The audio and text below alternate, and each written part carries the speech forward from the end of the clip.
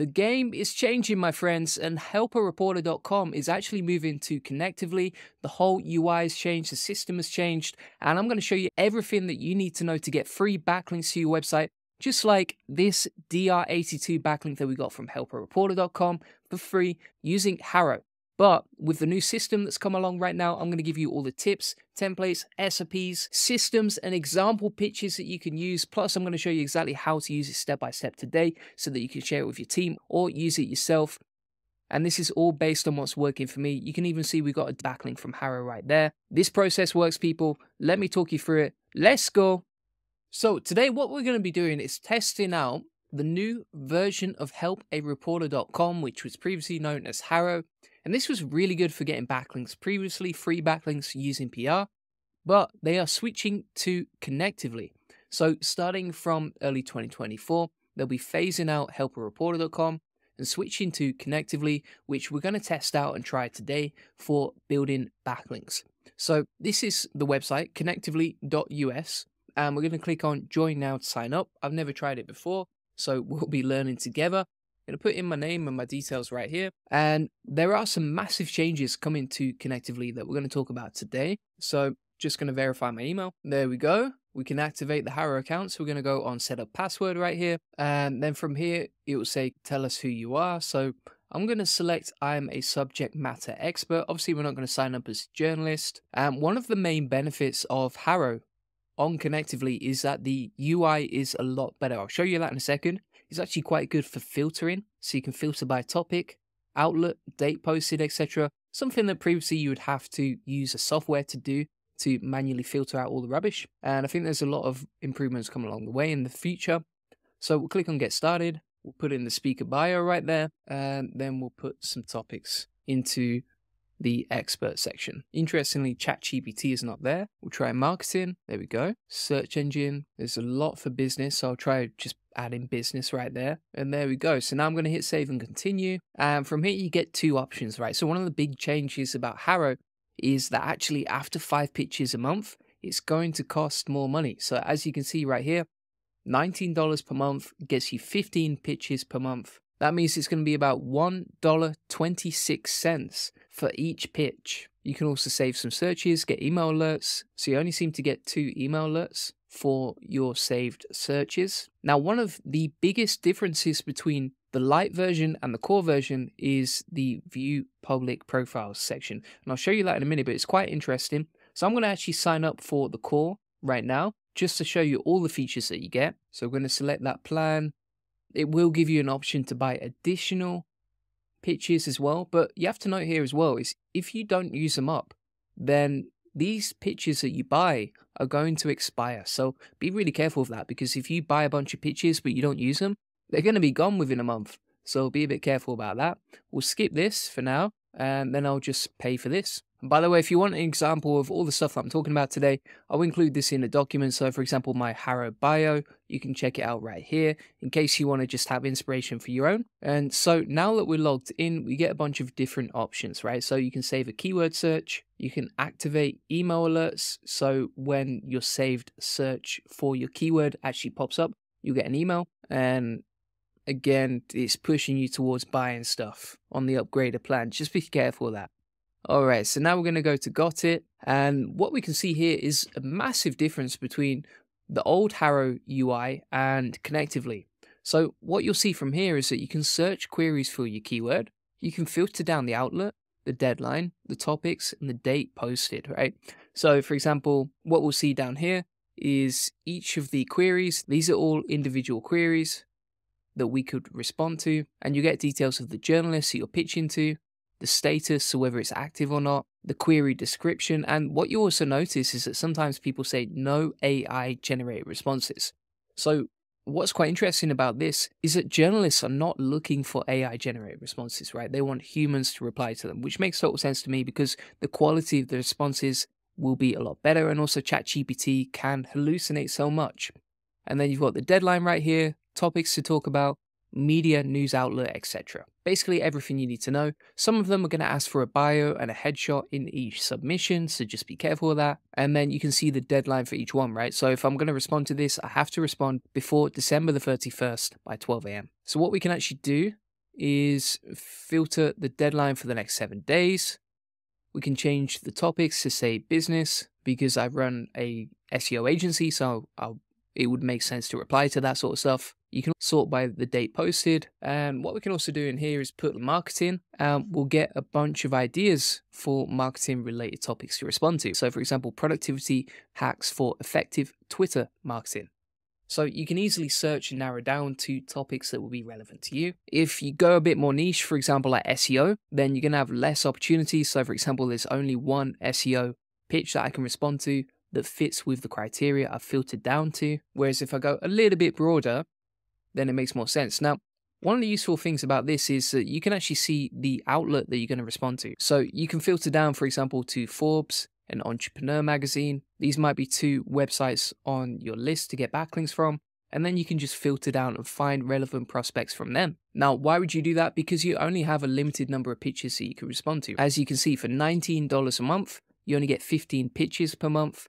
Those pitches expire within a month as well. You can buy more. So if we go to buy pitches over here, you can see the prices to buy extra ones. But basically, it's going to be a game of making every pitch count. So unlike before, previously with Harrow, where you could submit as many responses as you want and just go for volume, this is a totally different game because you're basically going for the sniper approach, which means that you should be more selective on the responses that you send and the outlets you respond to because you only have a limited number of pitches, and every time you pitch, it's going to cost you like $1.26 to actually get a response. Now, what I would also do is recommend optimizing your profile right here. So if we go to edit, we can add a picture of me in the profile photo, and I'm guessing this is going to be public for people to see. So we can put that handsome chap right in there, and then we've got the website URL, the title. I would recommend submitting responses as a CEO or someone senior in the company. And also you can choose whether you have your email public on your profile. Now, what I would assume is that if you have your email publicly listed on your profile, some people might scrape it and then reach out to you with more pitches. So I'm just going to keep it private for now. And there you have the bio, the details about you, the topics about you, etc. And then if you go to the pitches section, you'll see pitches that you've sent previously. So it will show you the title, description, query title, so you can keep a track of all that. Now, interestingly, you can also search for profiles, right? So for example, if I type Julian Goldie into the profile search, it will actually show my profile right here, along with my bio and topics. I still have to upgrade to see Julian's topics, which is interesting because I believe I'm on the core plan, as far as I know. And then you can check out other people's profiles as well. I won't show it, I want to protect proof. Otherwise, it's going to show their email address, etc. But yeah, nice UI, easier to use.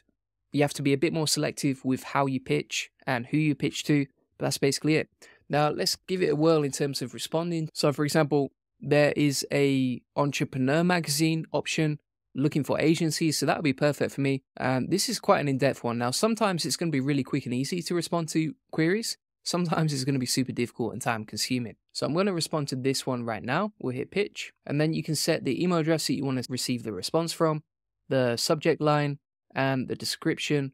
So one thing that is annoying is that you can't copy and paste the questions and answer them directly in the description. You kind of have to do that before you send the pitch. So what I'll actually do is I'll write this out now, and then I'll go through with you exactly what I've done to optimize the potential of receiving a positive response, because the aim of the game here is to get featured, right? If we only get a limited number of pitches, then we have to make them count, and that's why we have to optimize our responses as much as possible. So I'll be back in a second and I'll show you exactly what I've done. All right, so let me explain exactly what I've done here. So I actually copied the questions from the query right here, pasted them into a Google Doc so it's much easier and quicker to respond to.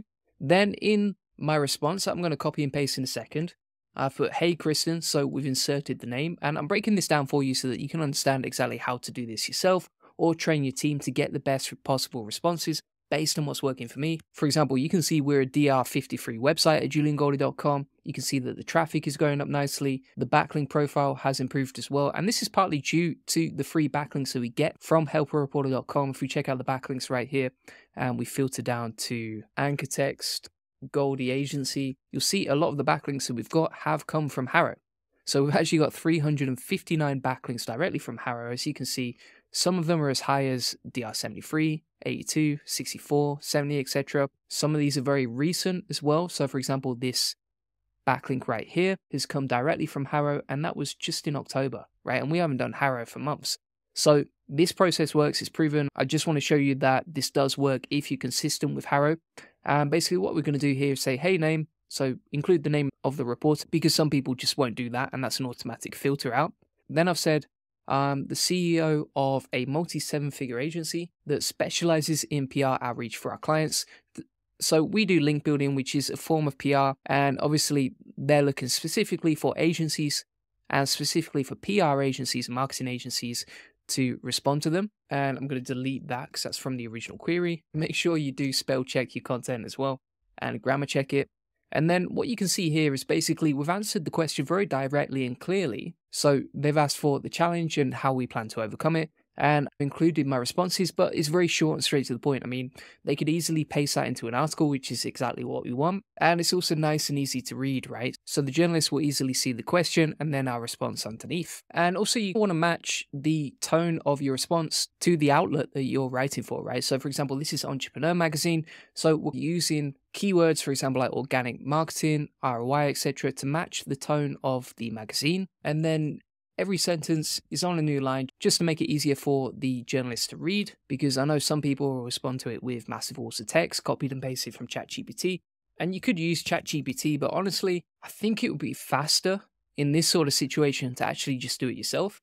So it took me about 15 minutes to write the response right here. The good thing about writing this on Google Docs as well is that it's going to highlight any sort of grammatical problems, for example, like that one. And then I'm just going to copy and paste that into Harrow. Now, this is actually 555 words, which is way more than I would normally write. Usually my responses are just like 100 or 200 words. But because of the number of questions, I want to make sure I get this right. And each one of these is pretty short and they could just easily paste that into an article.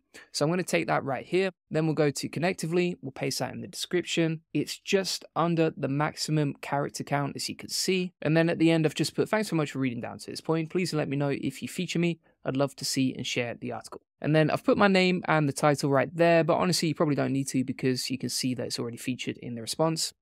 And then what I'm going to do from here is hit submit. And then what you can do is if you go to view all, you will see your responses right here. So you can see that it's been sent, the date that it was submitted, the query title. So I think this is really good actually for managing a team if you have your team log into here, and then you can see all the pitches they've sent, who they've sent it to, etc. And if you want to see the original pitch, you can go right here and you'll see it all there. Plus the original query is right there. So you can click through to everything you need. And that's basically how you can get free backlinks with the new version of Connectively. Now, I actually think it's a really good move by helperreporter.com in many ways. So let me talk you through it. So number one, it's going to reduce competition because obviously you get less pitches, which means that you're not just going to get loads of people just doing a pitch fest and trying to get as many backlinks as they can. Additionally, it's a better UI, right? So the UI on the system is much easier to use, much easier to filter, etc. It's much quicker. You don't need to just sit in your email inbox. And it's easier as well to manage all your pitches and see what you sent previously. Finally, I think the profile feature is really good because you can seek out journalists and you can reach out to them that way as well. And basically just build relationships with people in your industry that could potentially feature you. Now, what I'm also going to do is include my Harrow SOP in this document. So you'll get an example pitch right there. You'll get the Harrow bio example that we've talked about. And finally, you're going to get the Harrow SOP that talks you through exactly the fundamentals of how to respond to Harrow queries. Now, this is previously designed for helperreporter.com, but honestly, it's the same sort of fundamental responses, like making sure you use a template, no walls of text, respond to stuff relevant to you, etc. And this whole system even gives you a pitch template that you can use for building backlinks directly from helperreporter.com, but it's all going to work for Connectively too.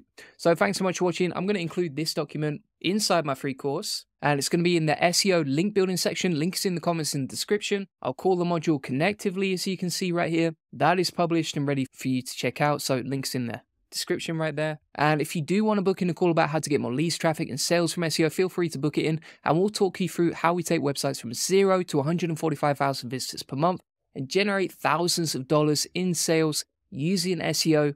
And if you want us to talk you through personally building you a link building campaign that predictably and consistently delivers you more backlinks, traffic, and sales to your website, feel free to book that in. You get an SEO domination plan, discover the secrets of link building, learn the best strategies for your site, and discover how to outrank your competitors based on what's working for us. So feel free to book that in, and thanks so much for watching. Appreciate it. Bye-bye.